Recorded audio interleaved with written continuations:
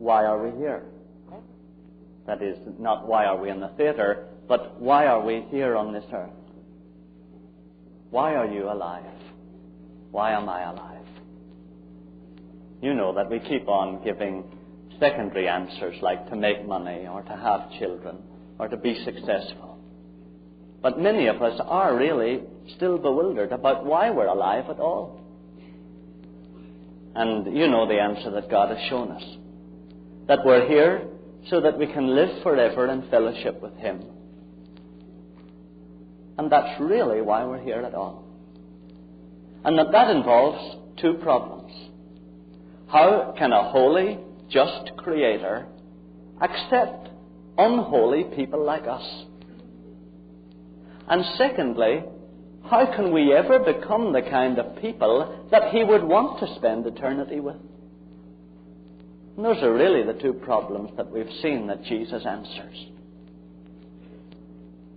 And you know that most of us have problems when it comes to the second one.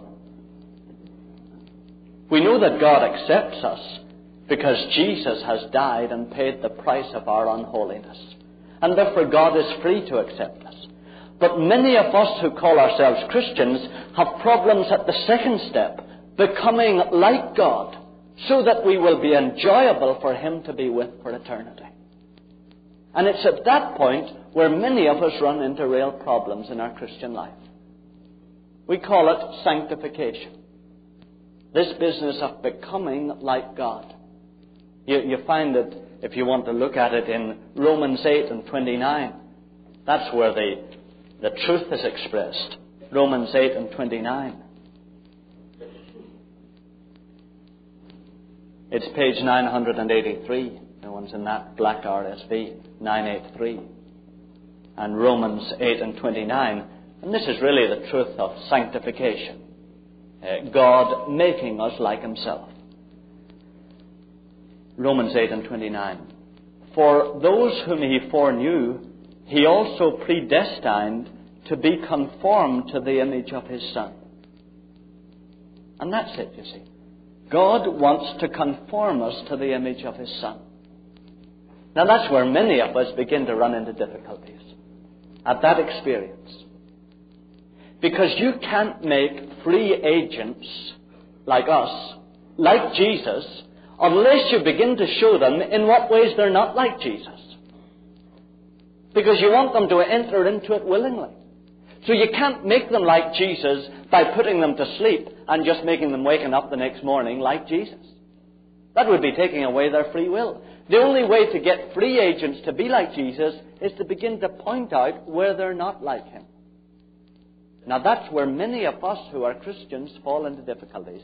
Because the Holy Spirit, soon after we're converted, begins to point out the inward sin inside us. The selfishness that nobody sees. The jealousy that nobody sees. The anger that we never express. The pride that is deep down in all our motives and our ambitions. And the Holy Spirit begins to show us these things, and many of us at that point throw up our hands in horror and say, oh, God couldn't possibly accept a person like me, so I must not even be a child of God. Now, do you see, dear ones, that you're a child of God, accepted by God, not because you're good, and not because you're pure, and not because you're utterly unselfish, but because Jesus died for all your selfishness. That's why you're a child of God. But it happens with many of us that when the Holy Spirit begins to work on us as children of God to take us the second step, that is to begin to make us like God, we throw up our hands in horror and say, oh, if all that mess is down there, I mustn't be a child of God. God couldn't possibly accept somebody like me. Now, loved ones, that's why God prompted Paul to write clearly in black and white why God was willing to accept us at all. And you see it in Romans 5 and 9. And we've talked about the verse often, but it's good to remember it.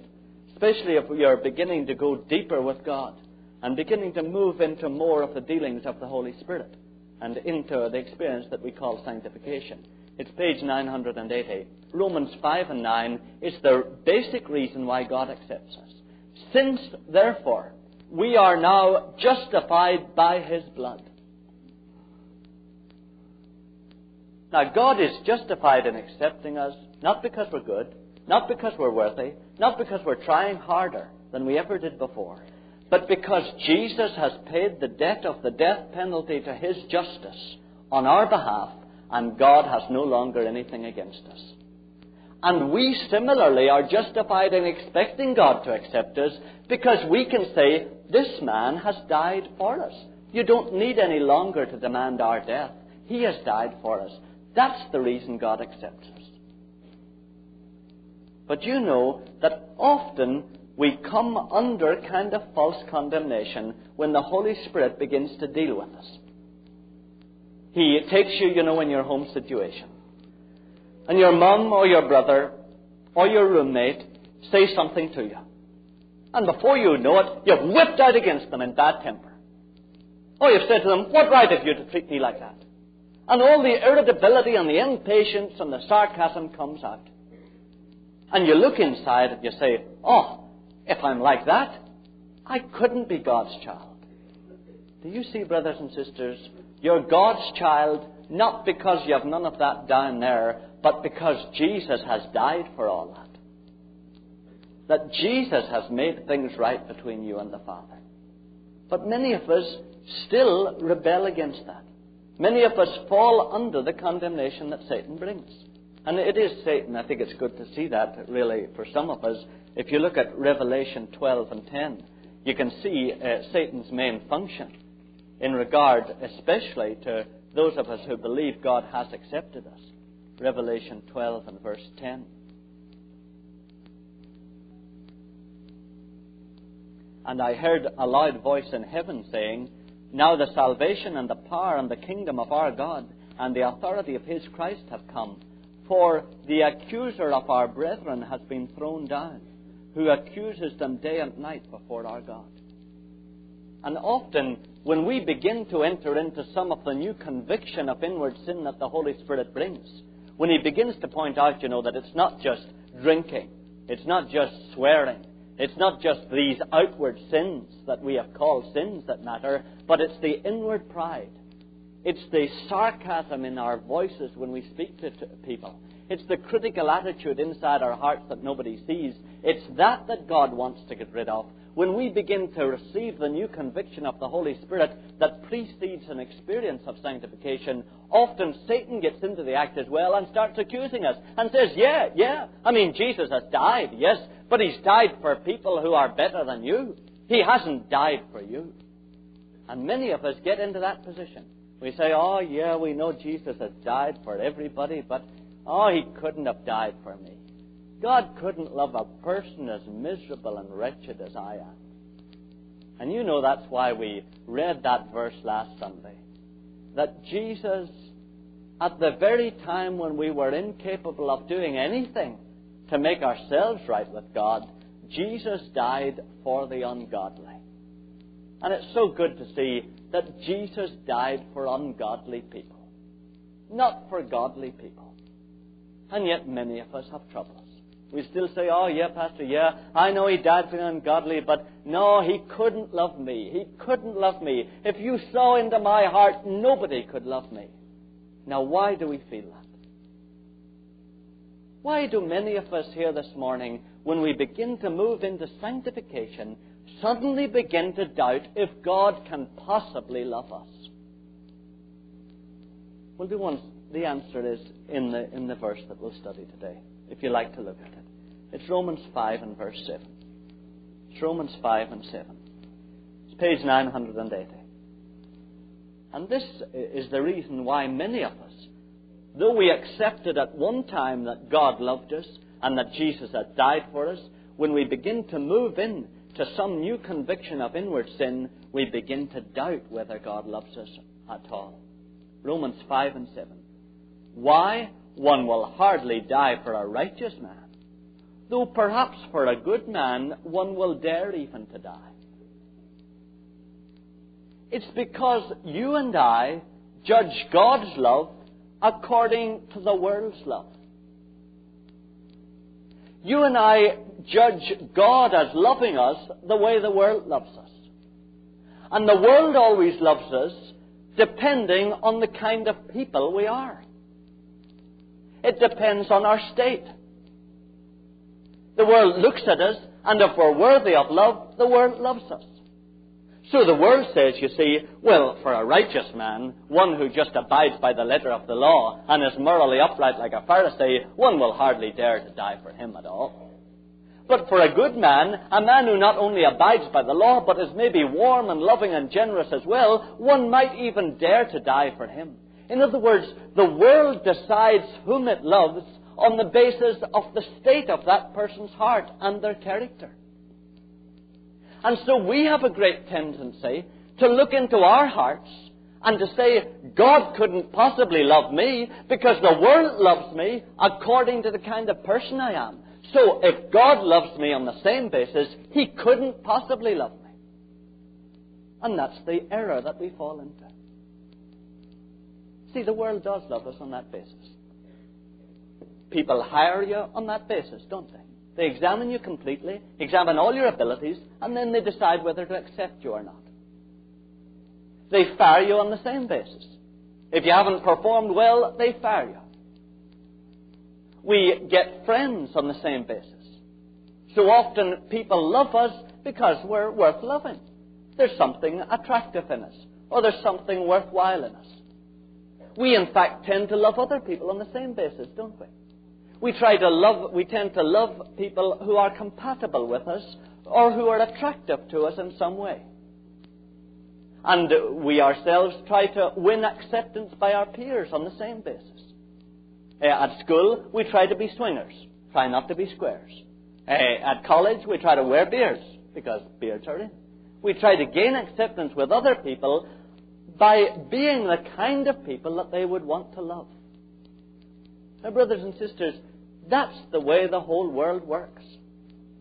Even the commercials on TV assure you that if you could possibly ever get the sweetest breath in town, then you're set for a married partner for the rest of your life. Or if you mothers could possibly have hands like your teenage daughter, then family troubles just cease. Everybody loves someone with sweet breath and with smooth hands. And really, if you could be, I knew you coming every day, then a lifeguard will undoubtedly love you. And do you see that we're brainwashed with the idea that you're loved when you're worth loving? You're loved when you have a certain state of heart or a certain character, then people like you. You know it works even in marriage, the highest form of worldly love and human love that we see. So often married people even come together because they see something in each other that they want. And again, they love each other because they see something in each other that attracts them. That's why so many marriages fall apart. Because they cease to see in each other what they want. And so they love each other according to the state of each other's character and heart. Now, brothers and sisters, God's love is absolutely different to that.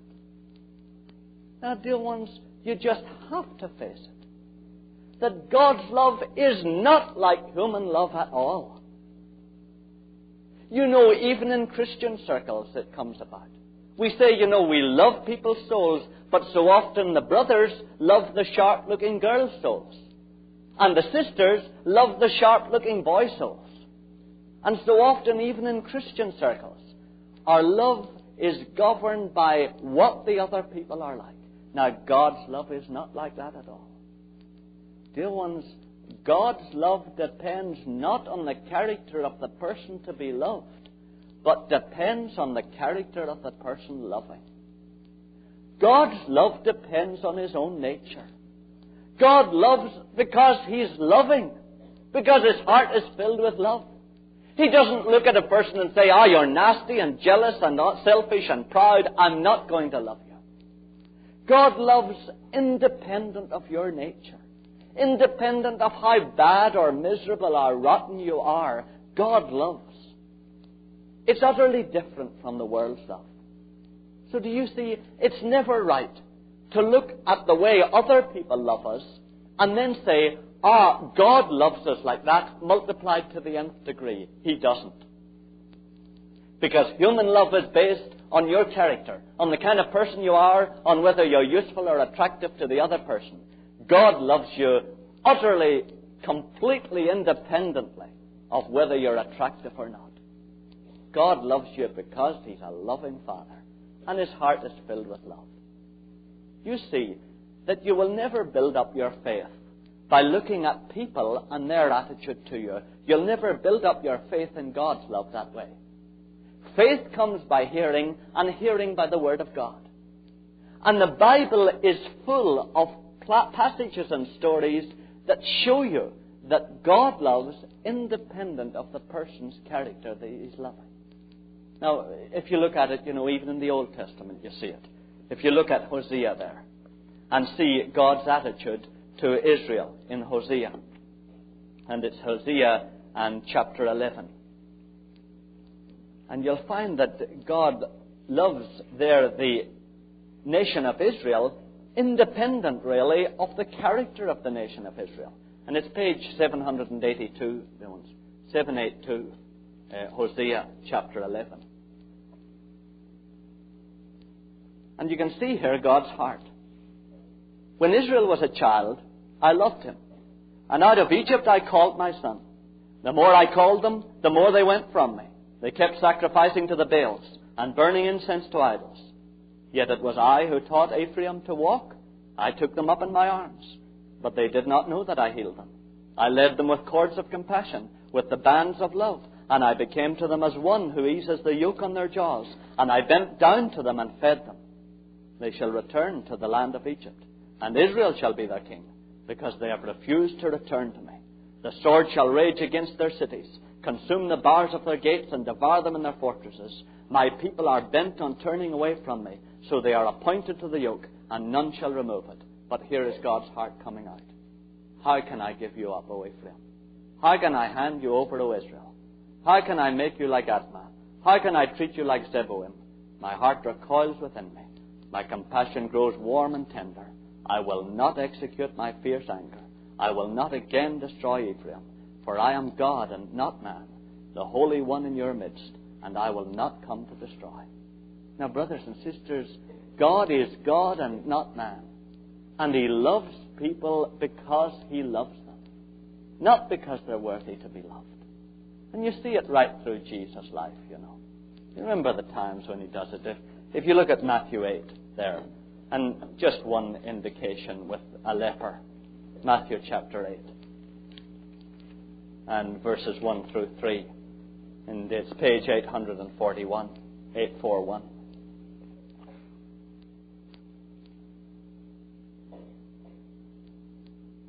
When He came down from the mountain, great crowds followed Him. And behold, a leper came to Him and knelt before Him, saying, Lord, if you will, you can make me clean. And He stretched out His hand and touched him, saying, I will, be clean. Now the leper's skin was not smooth. The leper's skin was peeling and was putrid. And the leper's breath was not sweet smelling. It smelled like his body and like his disease. And Jesus saw nothing in the leper that was useful to Him, but He loved the leper. And loved ones, Jesus looks at us in the same way. And however leprous we are on the inside, Jesus loves us independent of the kind of people we are. And you find it, with old Zacchaeus, you remember. And Zacchaeus was a traitor to his country. He was just a quisling, just a fellow that was being used by the occupation forces to milk finances from his own people. And yet you remember when Jesus came together with him, He asked him, can I come to your house for tea? And you remember the Pharisees said, why do you have anything to do with a sinner like that? And Zacchaeus was not a popular man. And he was not a man that everybody wanted to be with. But Jesus loved him. Now, brothers and sisters, God continues to love us, even as He is showing us the ways in which we are not like Jesus. God not only loves us, but Jesus has died for all of us. God has atoned for all of the stuff that He's even showing you inside in your heart. He's atoned for it all. In other words, the death of Jesus is for all of us, whatever state our hearts are in. Whether we've been Christians for years or whether we're not Christians, Jesus has still died for us. Now that's different from saying we are all therefore accepted by God. God loves us all, but He doesn't accept us all. He can only accept those of us who repent and who trust Him. So it is important, to see that. Some people, you remember, have perverted God loves everybody into God accepts everybody. God can only accept those who come to Him. It's like having a lifeboat in a raging sea, and the ship is just going down. The lifeboat is available, but survivors have to get into the lifeboat in order to be saved. Otherwise, they'll be lost. Now, it's the same with God. God loves us all. There's no question. Loved ones, do you see there's no question as to whether God loves you or not? There's just no question of it. There's only a question in your mind when you look at human beings and you see them despising people who aren't attractive and who aren't winsome and who aren't personality people. It's only difficult for you then to believe that God loves you. But if you look at God as He appears in Jesus and as He appears through the Bible, you'll have no doubt that God loves you. Of course He loves you. But He can only accept you when you begin to come towards Him and move towards Him in repentance and in trust. But God does love you. Now, do you see, there's no question of God's love. If you want God's love, it is there. The only people who cannot believe in God's love this morning in the theatre are people who will not believe. I know that's hard, but that's the way Jesus put it. Jesus said, there are some people who will not believe. They have all the ground, all the basis for believing, but they won't believe. Now, you see that in, I think it's Luke 22 and 67, you remember.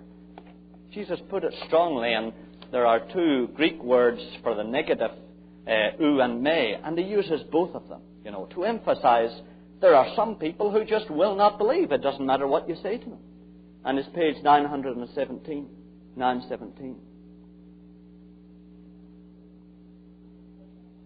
Luke 22 and verse 67. And you remember the priests and scribes are speaking to Jesus. It's 918. 918. Luke 22 and 67. If you are the Christ, tell us. But He said to them, if I tell you, you will not believe. Now, brothers and sisters, the only way not to believe that God loves you is to actually will not to believe. And if you keep looking at human beings and their attitude to you, then you are willing not to believe. Because you keep on saying what is not true. You keep on saying, yeah, that's the way God loves me. He loves me like human beings love me. They love me when I'm attractive or when I'm good. That's the way God loves me. If you will to believe that way, then you cannot enter into truth at all. And you'll live a lie for the rest of your life. Now, here are some of the people who do that. And the psychologists have helped us in this. Some people say, well, I had a cruel father. I had a father who wasn't loving at all. He was hard and impersonal. He laid down the law to the family all the time. Or I had no father. Or I had a father that left my mother and abandoned me. And they say, now, you tell me, how can I possibly believe in a loving Heavenly Father if I have a father like that? Now, loved ones, do you see that it wouldn't matter if you had the greatest father in the whole world? His human love is nothing like God's love. Do you see that that's only a cop-out that we've been enabled to enter into through psychology? Do you see that it doesn't matter if you had an angelic father? His love is nothing like God's love. Because even His love is tainted a little with your own state and your own character. God loves differently from any father. Or some of us say, and you know it came in through the liberal philosophy and through humanism. Some of us say, now if my brothers won't love me, we Irish minority groups say this. No, but the minority groups are strong on it, aren't they? If my brothers and sisters won't love me, my brothers and sisters whom I see won't love me, how can I possibly believe that God, whom I cannot see, loves me? Now, dear ones, do you see that it wouldn't matter if you were surrounded with the best and most loving friends in the whole wide world, their love is still different from God's love? It wouldn't give you any better an idea of God's love.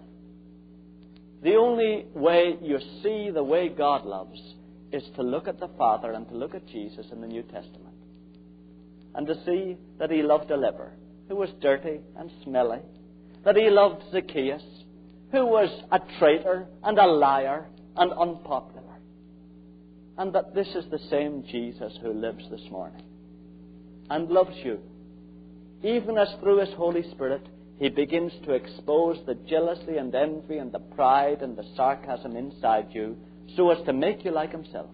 Yet Jesus is still loving you, and He's accepting you because He died for you, not because you're perfect and not because you're pure. A lot of us say, well, I want to believe that, but I can't believe it. Loved ones, everybody has a will free enough that with the aid of God's grace, they can believe what God has shown them of Himself down through the centuries. Some of us say, oh yes, I know many can, but I can't. I've tried, and I can't feel God's love. Brothers and sisters, do you see that your feelings are programmed by other people's attitude to you? If you try to feel God's love, then you're dealing with feelings that are programmed by human love and by humans' attitude towards you. It's not a matter of feeling God's love. It's a matter of believing God's love. You believe that if God loved a leper, if He loved Zacchaeus, then He loves me. Whether I feel He loves me or not, I believe He loves me. And loved ones, it's vital to walk in that confidence, you see, as we begin to walk into this experience of sanctification. Otherwise, it'll just be a desperate, defeating, sorrowful, grief-stricken experience. But if you look at it this way, and you see that God loves you independent of what you're like, even when you're the saintliest person in the whole world, God loves you no more than He loves you today, then you can begin to move into the new conviction of sin that the Holy Spirit brings and begin to move towards crucifixion with Christ and move into it joyfully, you see, and confidently. And that's the Father's will for us, So, will you stop looking in? Will you stop judging God by the way other people think of you?